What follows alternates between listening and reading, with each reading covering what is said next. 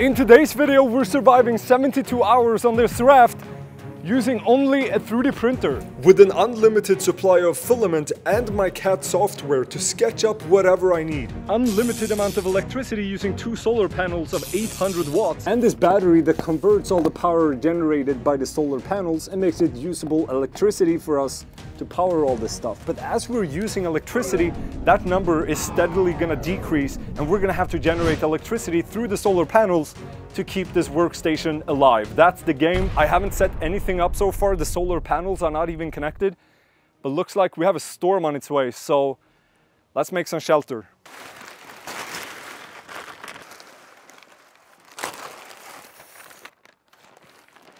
Oh, am I stupid? I could just put it down as a floor upstairs. That would be way better. Now water can get trapped. Jesus Christ.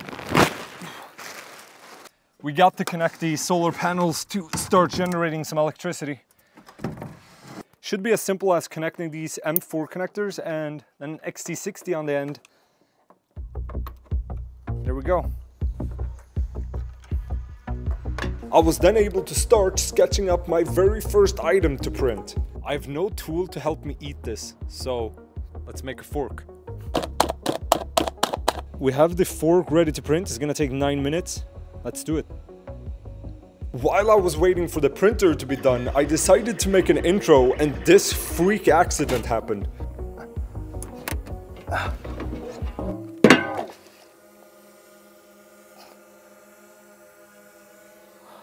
I caught that on video now, didn't I? We have an input of 60 watts. That's mainly because the solar panels are aimed at the forest. And the output is 206 watts, which means we're gonna run out of battery, which means we're gonna move. The battery was going down fast and weather for day 2 didn't look promising with mostly overcast. We got a fork. Okay, got the tuna, got the fork.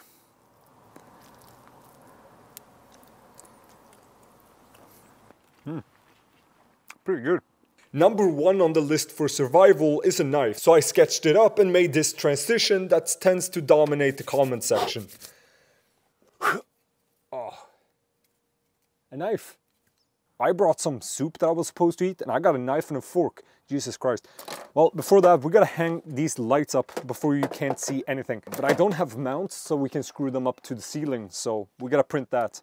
Yeah, that looks pretty good. Yes. Simon is what you call not the sharpest tool in the shed, and this happened literally 10 minutes later. I did a mistake of bringing light out on the raft.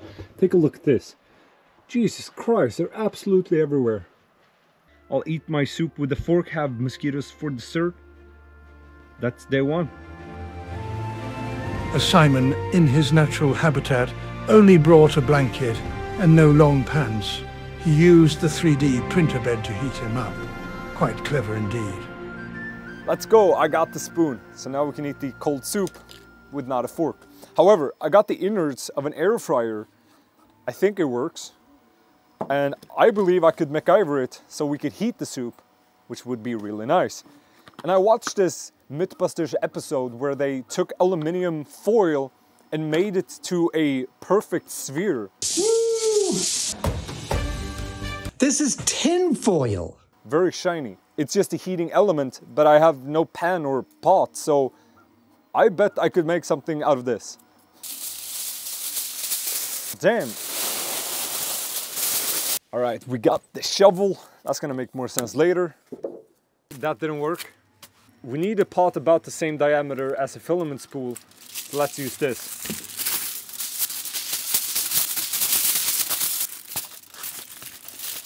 The heating contraption will slot into these cylinders, and here's a holder for that switch. Now let's get it. Cool.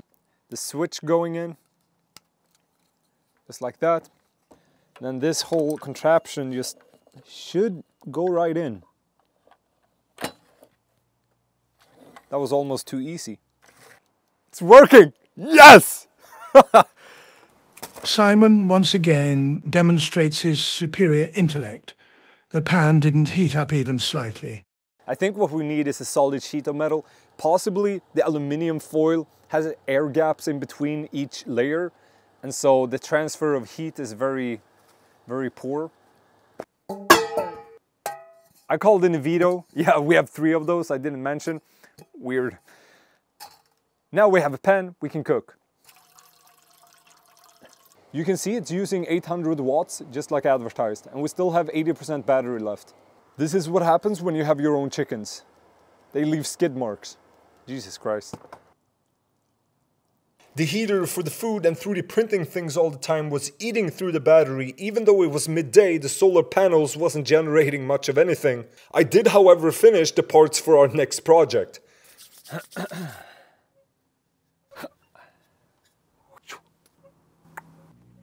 Though I had to reprint parts, which is why they are now red. One of the most requested objectives, by far, was to make this raft radio controlled. I've 3D printed all the parts for my gigantic servo. Oh, you thought I only had 1? We got 2. Threaded rods for linkage, a receiver, and a 2S LiPo for the servos. And of course, the radio control. Pretty straightforward to put this together, so let's see if we... All right, let's go. Servo going in first. All right, we have a good mounting position for the servo and the linkage is all done. That was way easier than expected. I then had these parts enough tightened so they would stay in place, but not so much that I wouldn't be able to twist to turn the throttle on and off. No way!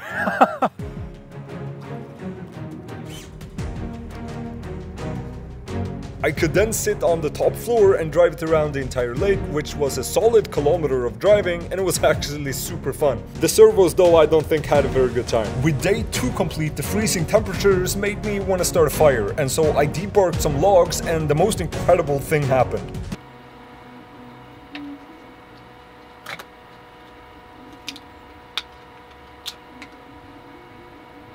Let's see if you can start a fire using Kanthal wire and a battery. I don't have any matches, I don't have any traditional tools to help me start this fire, but I have this piece of Kanthal wire, a resistance wire, that heats up when you apply voltage to it.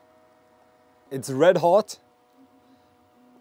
It's me again, hopefully for the last time.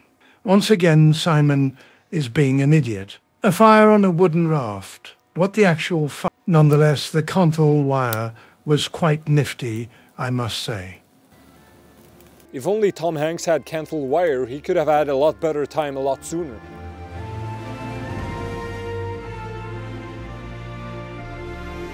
Now the high IQ move is to use this flexible filament as fishing line. It's almost impossible to pull unless you got these. Right now it's 1.75 millimeters, just like all the other filaments. Could we extrude it down to 0.4?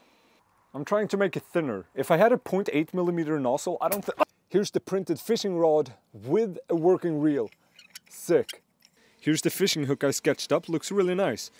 Here's what came out of it.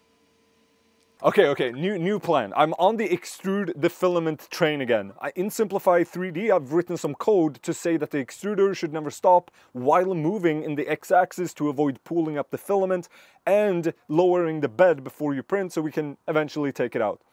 Can't go wrong.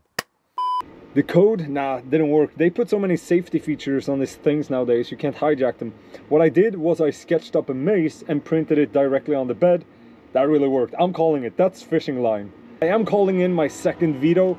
I pictured it would be difficult to print fishing hooks. Now all we need are some worms. Just not that kind of dirt. Forget those pesky worms. This is way cooler. We're diving down to find clams, but it actually ended up taking a really long time, so instead of showing all that footage, here's the clip when I finally caught one. Yes! Yeah. Hey, little buddy.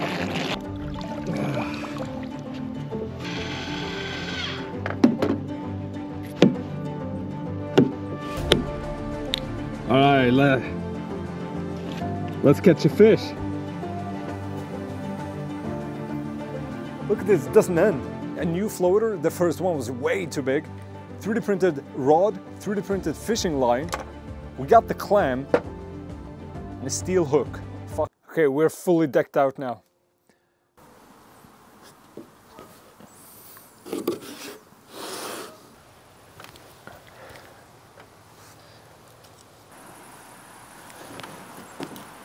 Oh! I have one! No way! Let's go! Let's go!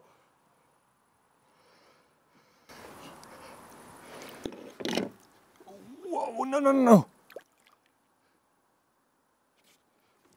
Yes! No big deal, of course. I expected this all along. Hey, bye-bye.